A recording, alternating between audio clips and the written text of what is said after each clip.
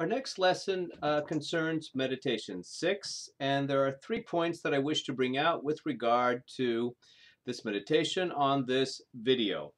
First of all, Descartes addresses the mind-body problem, and he presents what has become the classical model of understanding the mind-body relation in Western culture. Now, that does not mean there are not several problems with his position.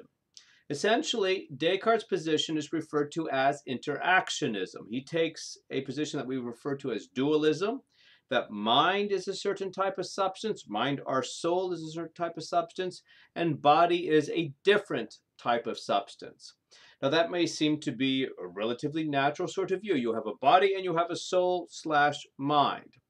But there are severe problems with taking this commonsensical or this very common view with regard to the mind-body problem.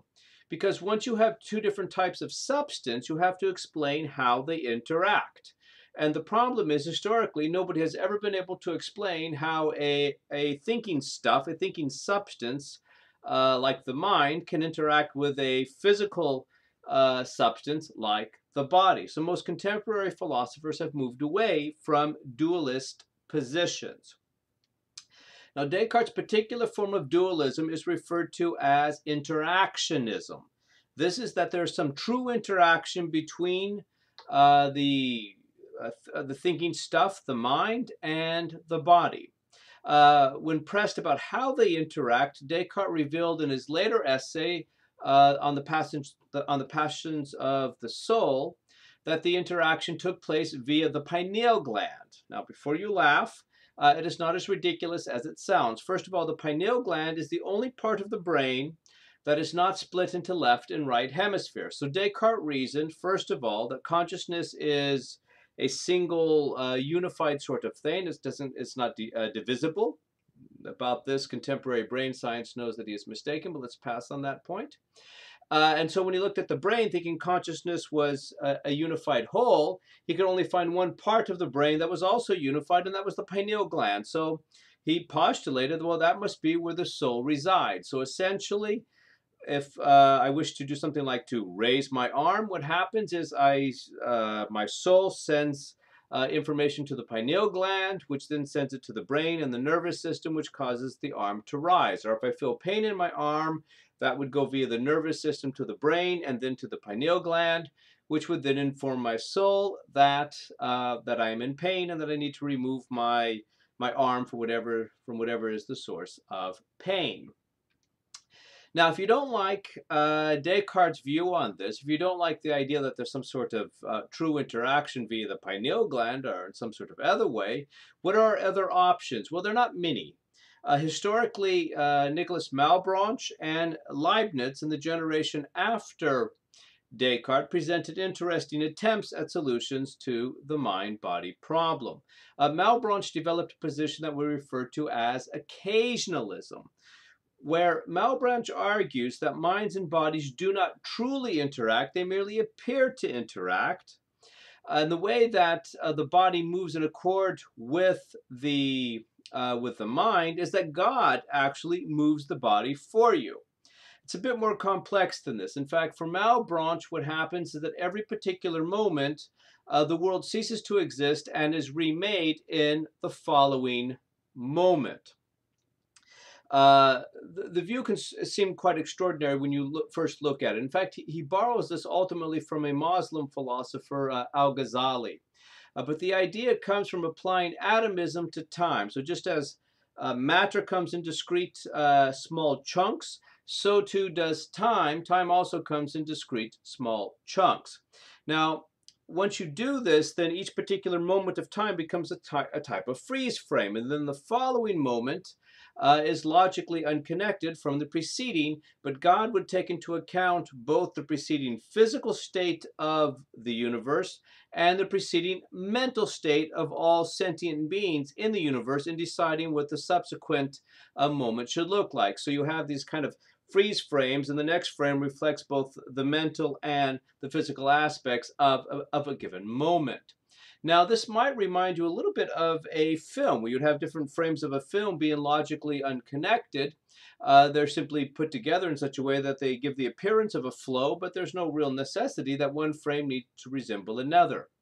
That comparison is not accidental. In fact, the first filmmakers in the early 19th century were very influenced by the philosophy of Malebranche. So, with the description of occasionalism, if that makes you think of film, just turn it in the other direction.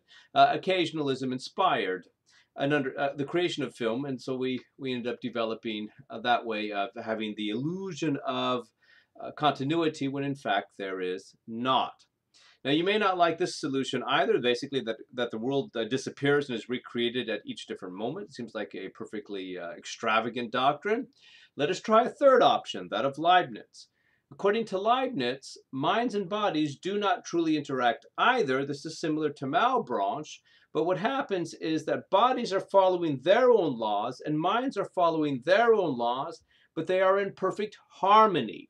Leibniz describes this position as pre-established harmony. So when God set up the universe from the beginning, essentially he set it up so that psychological laws would accord perfectly with physical laws. So if I decide to raise my arm was simply going to go up in accord with the laws of physics. On the other hand, I also decide to raise it just at the moment it is going to go up, and this is going to occur in accord with psychological laws. Likewise, if I feel pain and withdraw my arm, I already was going to, that's simply following psychological laws, that was going to occur. And then there's also the physical reaction, but these are in perfect harmony without a direct causal connection. Now that may sound a little bit mysterious, but it's not all that complex. If you look at two different timepieces, they should show the same time, yet there's no causal connection between the two. So likewise, minds and bodies can reflect one another because they are both reflecting a third reality. That third reality is God, who placed them into perfect harmony. Now, if you don't like either of these solutions, well, then you probably have to give up either your mind or your body, because those are the three main dualist solutions. Now, we also have two very simple monist solutions. There's actually three monist solutions. I'll simplify down to two. And this is simply to eliminate one side of the equation in one direction or the other. Bishop Berkeley of the late 17th and early 18th century developed the position of idealism, which basically eliminates material bodies. This, again, can sound like a very extravagant position, but in the view of Berkeley, the only thing that exists is mind.